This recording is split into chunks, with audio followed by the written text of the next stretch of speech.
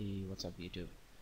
Um, Today I want to make a video just showing you guys how to map your your main map any folder from your main computer, or I guess any computer you desire.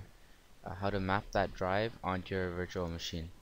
So here I have my Windows 7 virtual machine running here, and my host machine over here in the back. This is Windows 8.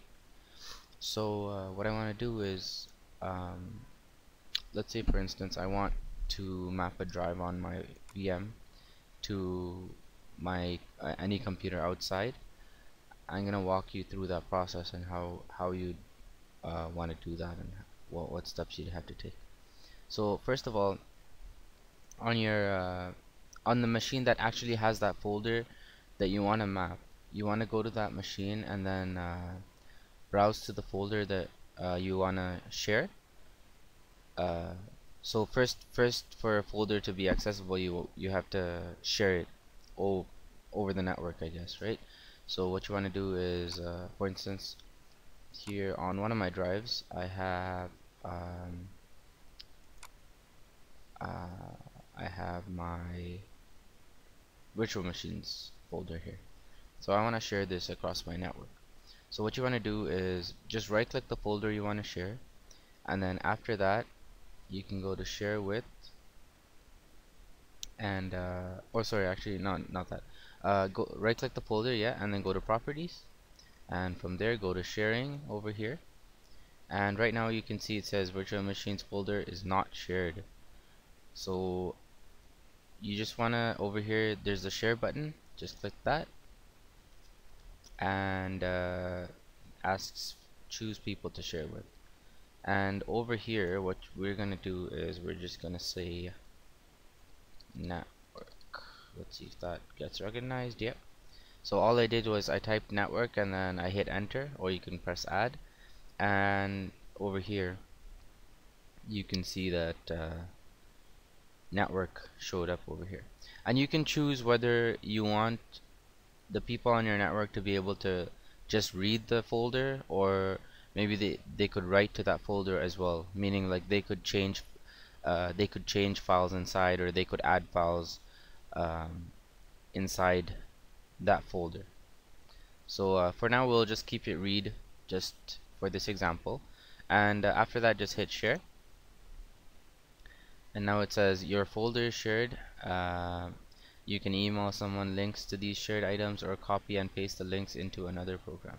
So here it actually gives you the network path to this shared folder. So my computer here, my computer's name is mfs-desktop, and then it says slash and virtual machines, which is the folder that we just shared.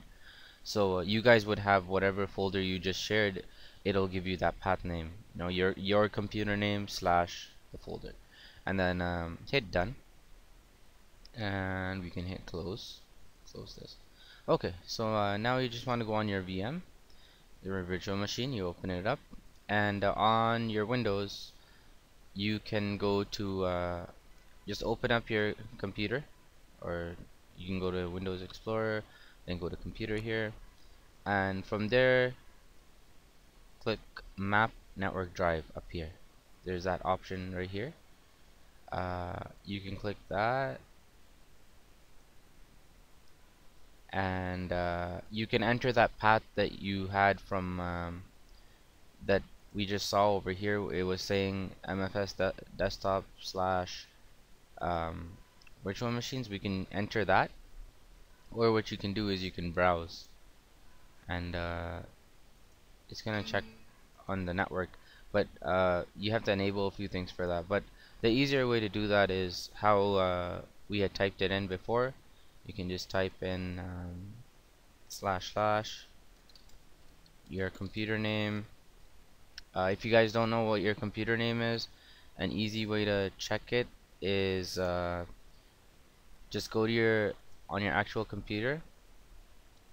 You can press the Windows key and the pause break button, or you can just you can right click your computer icon here, just right click that, go to properties, and over here it'll say there's a computer name field here. So it shows here computer name mfs-desktop. So that's that.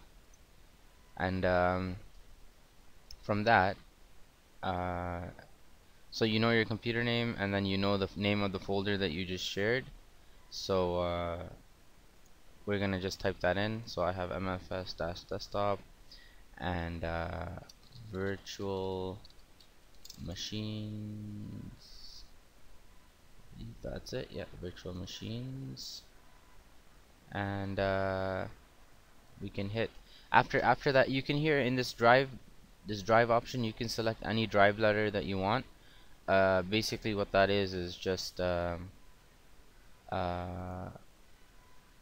you see when your drives here on your main computer, in your my computer area, it's you have the C drive, you have right now I have a A drive, D drive, so you can select any letter you want for that. So I'm gonna select I guess I'll keep it as at Z or Z, and you have two options here. You can recollect, you can check reconnect at logon. Basically what that means is when you say you log off, you shut your computer down, turn it back on, it's automatically going to map this drive again. It's going to try and map it again for you, so that way you won't have to map it over and over and over again.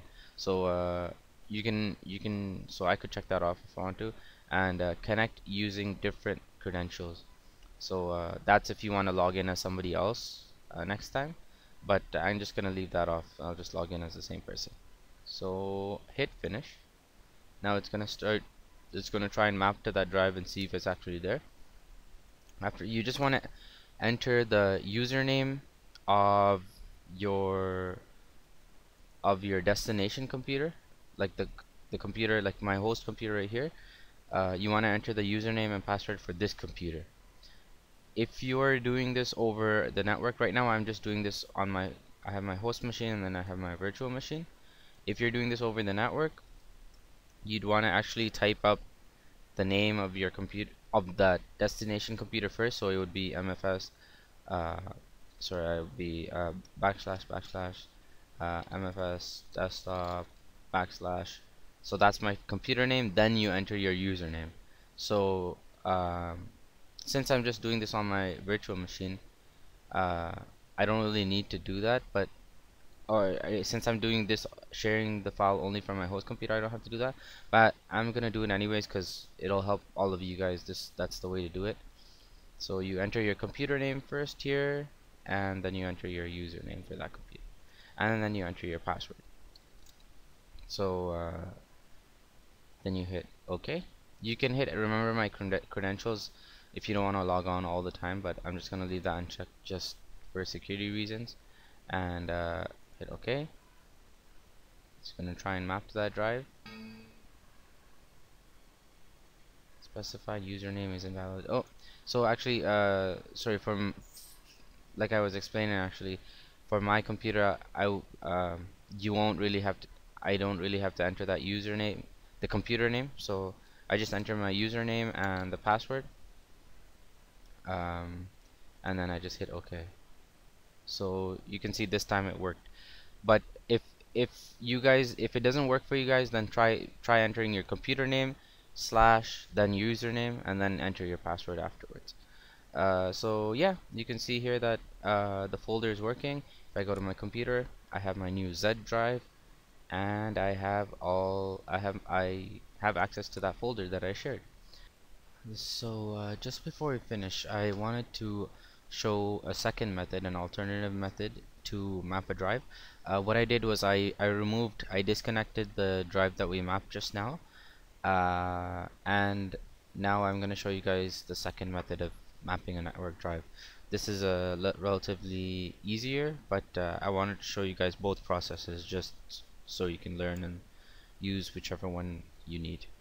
So the second method is you just want to open up your Windows Explorer, and then on the address bar here, type in the computer name, your computer name that you shared that folder in. So for my example, it's // and you always want to have this slash slash. Even for your computer, you're gonna have this there. So backslash backslash and MFS oh sorry, dash desktop. Hit that. Hit enter, and it's gonna ask you for the username and password for that drive. So since because we have our virtual machine and then we have our host machine, all you have to do, you just want to type in your username of your host machine and the password.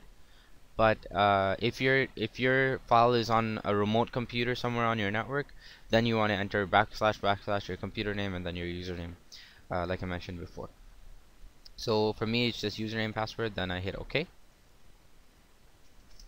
and you can see that it's showing me all the folders that I've shared on my host computer itself. So I have my League of Legends folder, I have my network backup folder, and I have this new virtual machines folder that we just shared a few minutes ago. So this folder is here. So all you want to do is you just want to right click that folder, and or I guess right click the folder that you want, and then there's an option here that says map network drive. You click on that, and it's just gonna ask you what drive letter you want. So yeah, well, maybe I'll go with Y this time. Whichever drive letter, it doesn't really matter. Whichever one you like. Select the options if you want to reconnect that logon. I'm gonna hit yes, and we're gonna hit finish. And now if you go to your computer, my computer, you'll notice that the new drive is there.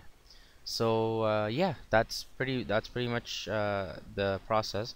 Um, when in that box that asked us for the username and password, there was an option that said, to save these credentials. If you're gonna use the reconnect at logon option, you wanna have that save these. You wanna check that option that says save these credentials as well. So automatically every time you log in, it's going to use those credentials and map the network drive again. So thank you guys for watching. I hope this helped you guys out. I tried to be as detailed as possible to help, just in case you guys had any questions. If you do have any questions, please leave a comment below, and I'll try and get back to you as soon as possible. So yeah, thank you for watching. I hope you guys enjoyed this video, and please don't forget to comment, rate, and subscribe. Thanks, and take care, guys.